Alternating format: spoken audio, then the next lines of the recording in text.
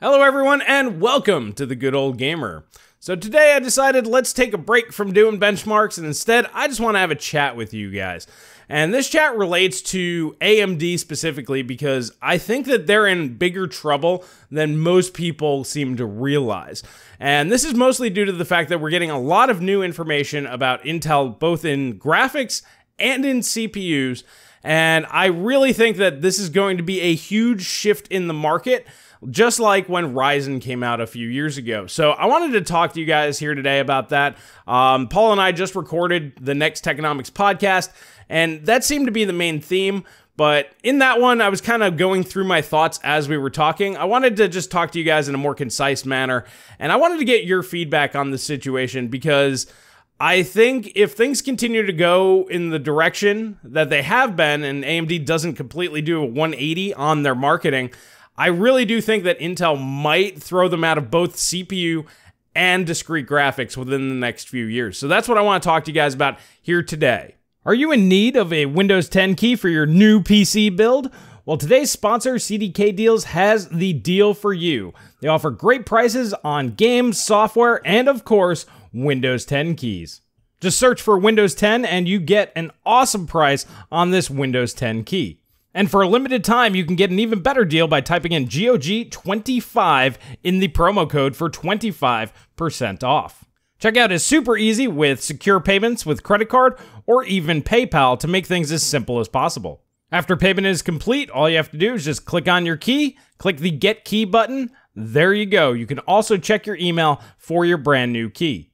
Now, to activate Windows 10, all you have to do is go to search, type in activation settings, and go ahead and change key. And that's it. It's that simple. So now's the time to take advantage of this exclusive offer and get that extra 25% off by clicking the links down below and using GOG25 as the promo code. Now back to the video. Now I know what you guys are thinking.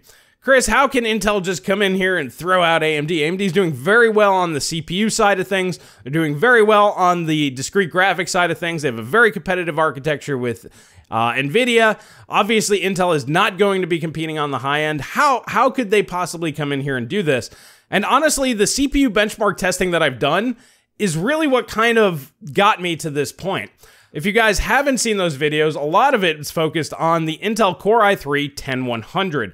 And this CPU right now, the 10100F, doesn't have the iGPU, is coming in at $98.80, and this CPU could run all of today's modern AAA games, the single-player ones anyway that I've tested, just fine, no problem. So this is a sub-$100 CPU. Now here's the thing, AMD simply does not offer anything in this category. Intel, even this year, refreshed the lineup, gives you another 100 megahertz, but it costs a little bit more. The 10105F, it's a little bit more expensive.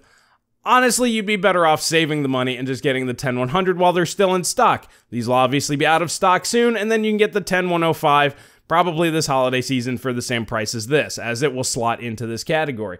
But if we take a look at what the AMD competitor to something like this is, that would be the Ryzen 3100.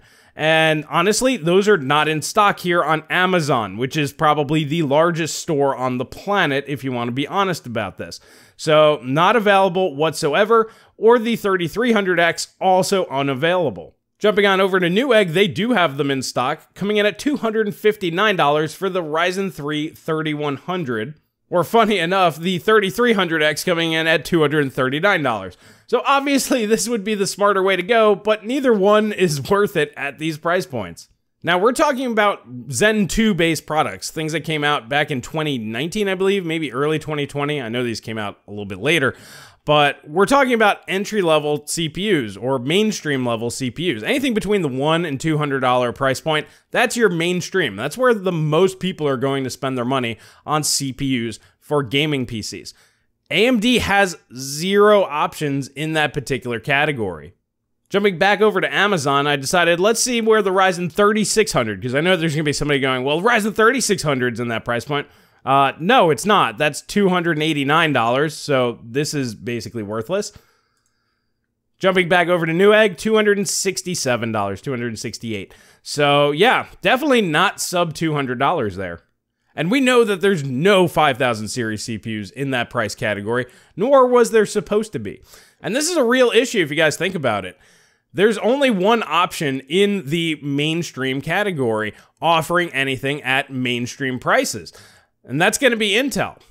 They will obviously come out with a 12 series CPU to fit into these slots, into these existing price points that they used to have. There will be an i3 on the 12 series of CPUs. And yeah, it might be a little bit more, so we might not see them at $100, but maybe they'll be like $120, which is what they normally launch at for the i3s. Personally, I think Intel will bump prices up about 10% over what they launched Rocket Lake at across the board, which does make some sense because these are more powerful, and AMD simply isn't competing. So this is just a wide open goal for Intel to be like, hey guys, we have an option for you.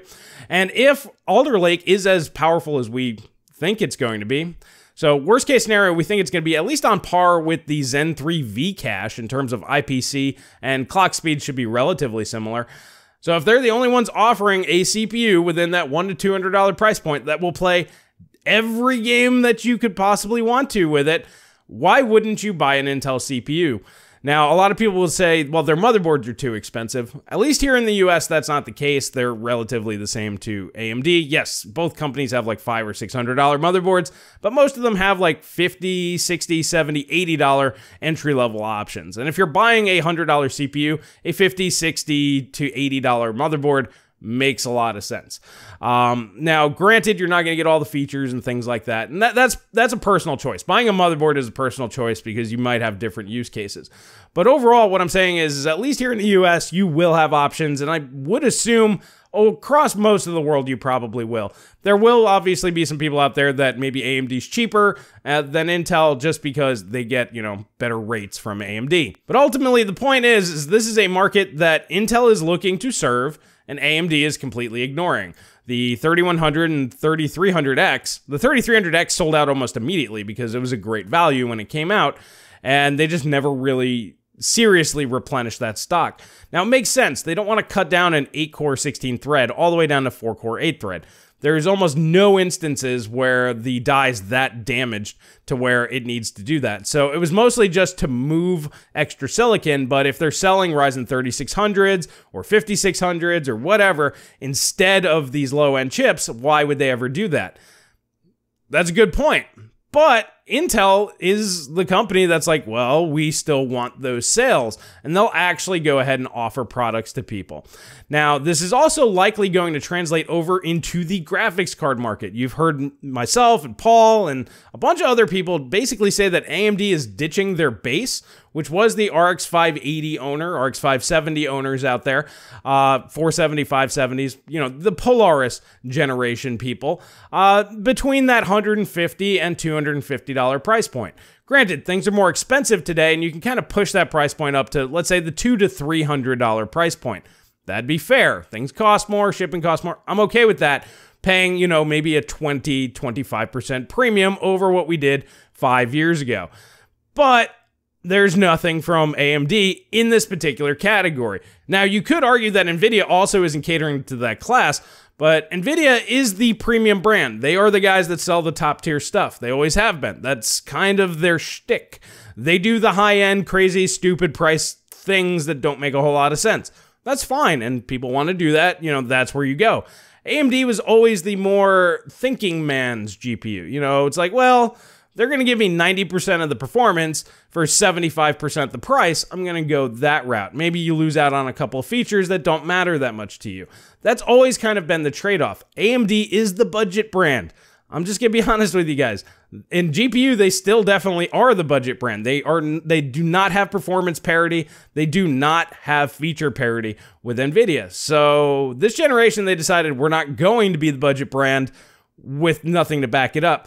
Now, personally, I wouldn't care if they wanted to charge $2,000 for the 6900 XT, so long as, let's say, something like the 6600 XT was like, I don't know, $300, and then you had another card a little bit slower, I don't know, somewhere around a Vega 64 level at about $250, I wouldn't be complaining. I don't care what they do at the high end. That's, you know, just marketing versus marketing, see how much money you can make off of people.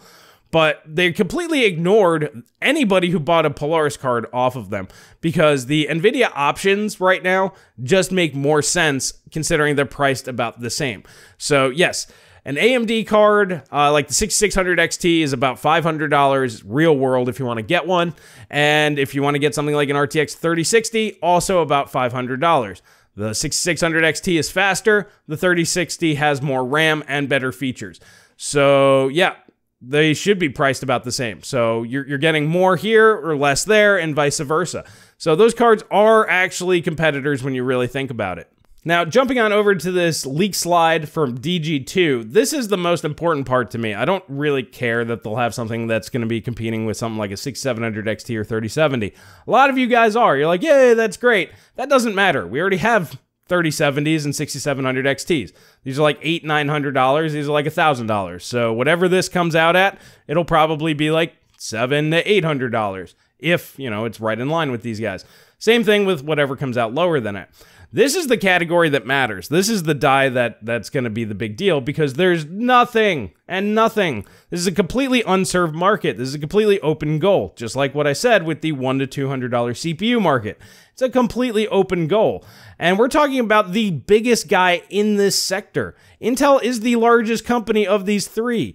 So they're going to be the ones taking up all of these sales in this market. So basically what Intel's leak slide is telling us, it might be difficult to see, but this has a GTX 1650 Super, which is basically an RX 580 or a GTX 1060 6 gig in performance. I had one, and that's exactly where it landed, and it came in at $159. That's how much I paid for mine.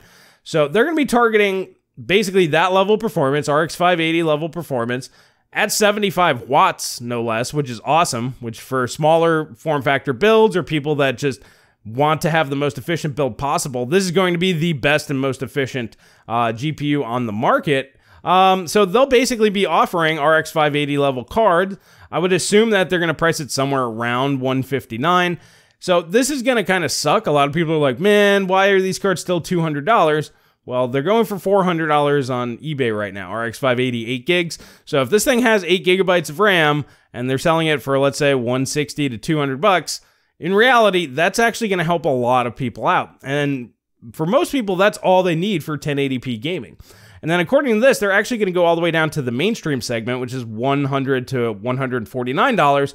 So let's say you get, I don't know, RX 570 level performance or something like a GTX 1060 3 gig for under $150. This is going to be plenty for most people out there. I'm assuming that that would just be a 4 gig card, likely the 96 EU variant.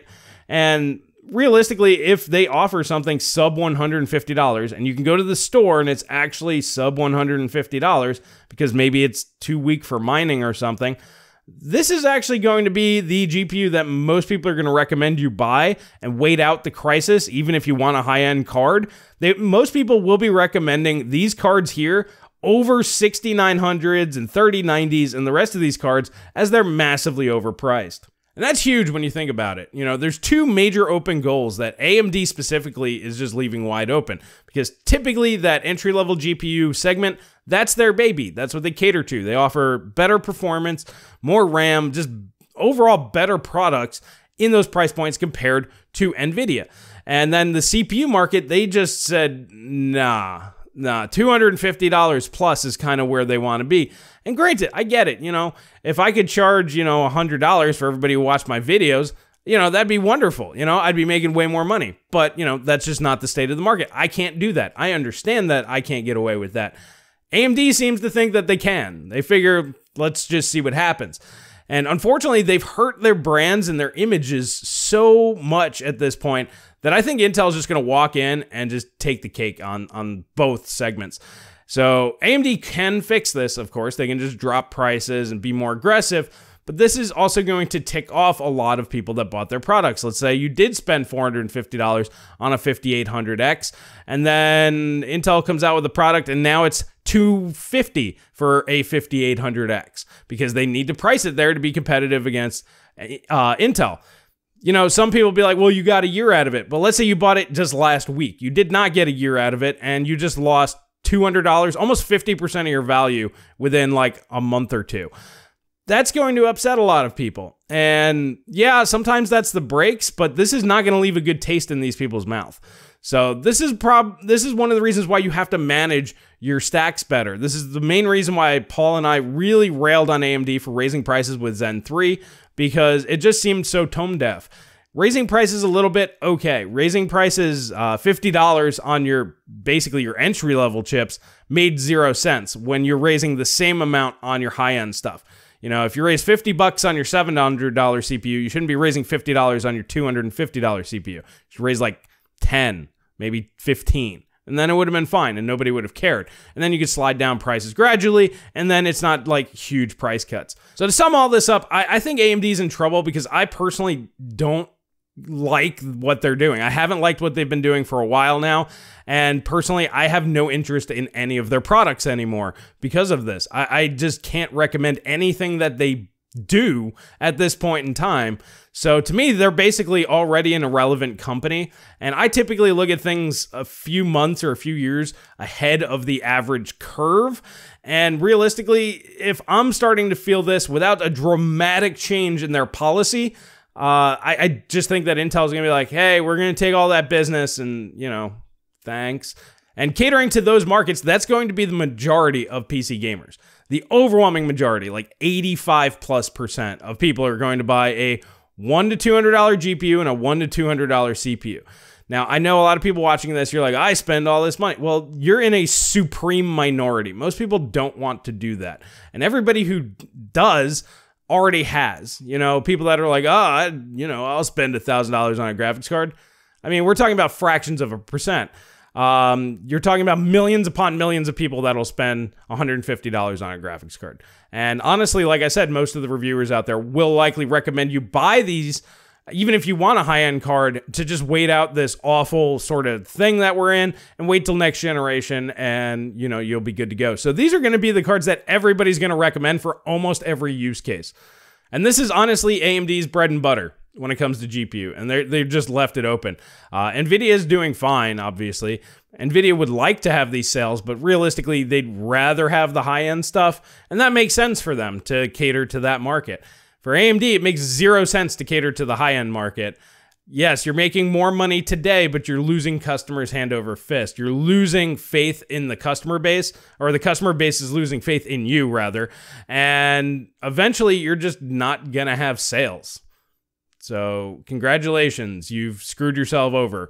Smart move would be is drop $100 off every single Zen 3 CPU right now. Also off the discounted prices. Like, you want a 5600 or a 5600X sub $200 today. Like, I don't see AMD doing that because they're not smart enough to recognize that that's what they need to do to steal the majority of the market. But if they did that in a 5800X sub $300, if they did that, you know, nobody's going to care about Alder Lake. They're just going to go out and buy Zen 3 instead. But once again, AMD's not smart enough to figure out how to do this, and Intel's going to kick them in the pants. That's my thoughts. I want to know what you guys think down in the comment section below. Do you think I'm right? And if AMD doesn't course correct dramatically and very quickly, they're probably just going to get pushed aside again in CPU and GPU. And realistically, they may just drop out of GPU entirely and potentially just be the small fry like they were during the FX series in the CPU segment, if Intel can keep pricing and performance super competitive to the point where they make AMD look bad. I want to know what you guys think down there. I'm not trying to hype up Intel, and I'm not trying to bash on AMD. I just don't like this trend. I'd rather see 3 strong competitors in the GPU market. I would rather see 2, the only 2 strong competitors in the CPU market, and I want to see them battle it out. But like I said, it just seems like the market has been left open for AMD to be usurped completely in both. But once again, I just want to hear you guys' thoughts on this. It's just me rambling. This is something that I think is going to be pretty interesting. If you guys haven't seen the Techonomics podcast, Paul and I talk about this throughout most of it. I just wanted to get your guys' feedback first. That should be coming out later on this week. And that's really all I have for you guys here today. And I'll catch you guys in the next video.